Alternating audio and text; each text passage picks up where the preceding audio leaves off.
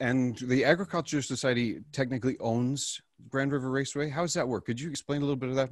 Yeah, absolutely. It's one of those things that many locals, even myself until recently, probably struggled with a little bit. It's so the wonderful Grand River Agricultural Society owns and operates the facility, and they're the ones that are really running the racing. So obviously, many of us familiar with Grand River Raceway, but it's the Ag Society behind that that's operating the racing.